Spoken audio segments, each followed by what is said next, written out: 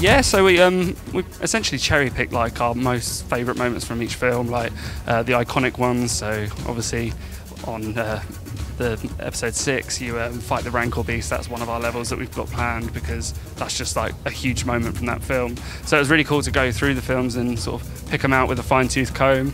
But also on top of the story levels, we've also got these massive hub planets as well, and you can fly between them all and land on like planet to planet and do loads of hub quests and awesome stuff on those.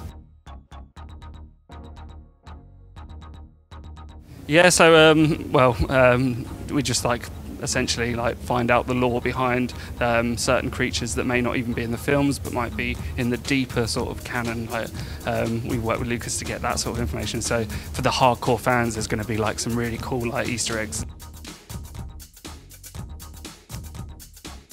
Yeah, so we really wanted to rebuild the Jedi powers and make them feel really powerful straight from the ground up. So any Lego object you sort of see in the game world, you'll be able to pick up and with a flick of your wrist throw it at an enemy, or you can then move towards other Lego objects and get them all together, so you've got like this big torrent of Lego that you can just fire at people. Or you've also got Jedi mind tricks, which you can make characters dance to like stun them and put them in a daze, or you can basically take control or force them to like attack their own people. Like I like stormtroopers to attack each other.